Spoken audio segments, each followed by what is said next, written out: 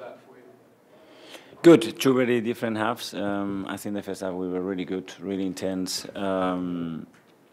Understood where the spaces were, and the execution was really good. We were a threat all the time. We had a lot of bodies attacking. We were really direct. Counter press was top. I really liked it. We conceded nothing. Second half we started a bit sloppy.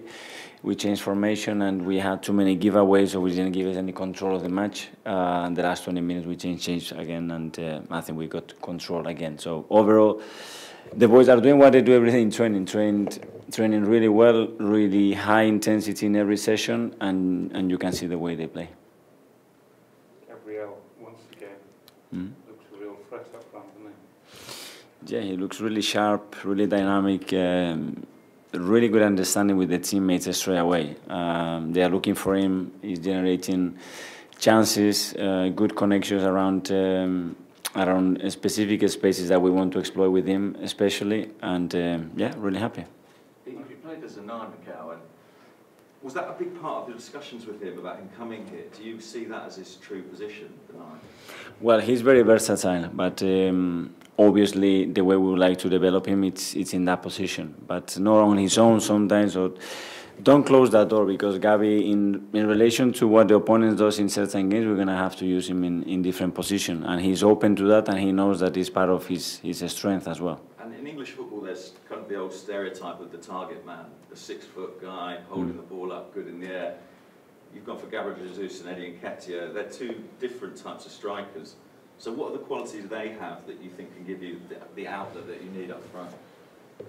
That they have everything that we need. First of all, they are really intense, both of them. So the way they can press, the way they can sustain pressure with the opponent is great. Both of them, they can throw you in behind, which can allow people to have spaces inside.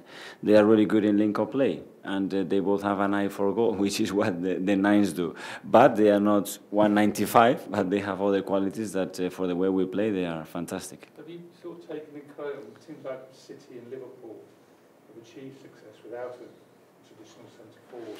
English football now has gone that way, that you don't really need. Well, it depends. Look, Harry Kane, look, Haaland.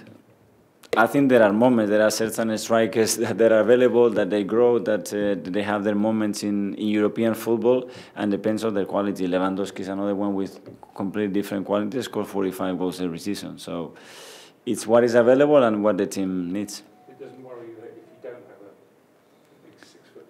You want to have everything in your team. You want to have a 6-foot, he, the one who plays a false 9. But what I say is I'm really happy with the two strikers that we have. How important is his aggression and intensity?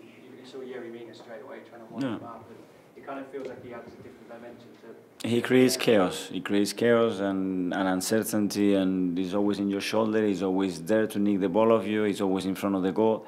And he's a real threat, and this is what we need. And then he's the one. The moment we give the ball away, he's straight away active and putting pressure and getting his team behind him. And he has developed his leadership skill a lot. I can see straight away what he's trying to do with the boys, and he's the type of guy that we want. Is he got a bit of a nasty streak? I mean, sometimes Arsenal feel, you know, I love those kind of players. Street-wise, they learn a lot. They know how to feel. They can take advantage of any situation, and that's what we need. Is that something you haven't really had with maybe Alex and Pierre in the last few years? We had other qualities, and Gabi and Eddie as well. They bring other different qualities. Mikel, what have you seen from Matt Turner so far? Obviously, a lot of people over here watching him very closely, not just for how he does with you all, but in terms of the run-up to the World Cup this fall, where he could be the United States number one. What have you seen from him so far, and what do you hope to see from him in the next few months? Really happy with him. The way he settled in is an extraordinary character, a lot of personality, and he's great at what we want. Obviously, it was a big moment for him to come with the Arsenal shirts in the States and play in front of the crowd, and he did really well. What do you hope for him in the next few months? That he continues to do the same, and he will keep having chances to play. What did you think of the crowd in Baltimore? How was your stay in Baltimore then? It's been great. We didn't know what to expect, but I think it was 40,000 supporters here, 35,000 Arsenal fans. So thank you so much for them to come. They really make a difference. The boy appreciated that. That's what they did, the lap of honor with them. Incredible. So happy and thank you. you saw the smoke come out, after that second goal and the whole stadium started screaming. Did you expect that kind of intensity from the fans? Well, they have been very passionate. They've been outside the hotel waiting for hours and doing that. So they've been pretty consistent the last few days, and it shows as well the engagement that they have with the team and with the players. A few players in specific seem to get a lot more attention and chance and support from the crowd. William Saliba being one of them, Nketiah being another. What does that do for a player's confidence, even though it's a friendly at this stage of the season? Probably for them is the first time that they are experiencing this in the States, but that means that they start to get some recognition all around the world, and that's creates the voice for the work that they are doing. Bukayo Saka scored tonight. How confident are you of getting his contract extension sorted this summer? We will try, and we both have the same intention. It's a matter of time. And how do you think William Saliba got on in his sort of second Arsenal debut? Really good. I think he played a really good game. He looked really composed. Straight away from day one, he looks completely focused. He's evolved the way we wanted, and today I think he had a great performance. Is Ben White okay? I mean, he hasn't been on the bench for the last 2 games. Yeah, he had an eagle in his squad, and we have protected him, but he trained with the squad yesterday, so hopefully he will be, yeah.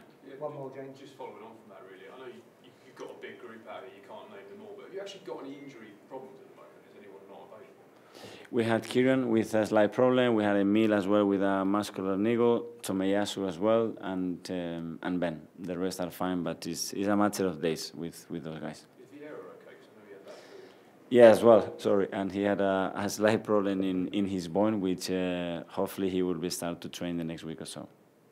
Thanks, everybody. Thank you. Thanks, Mikel. Thanks a lot.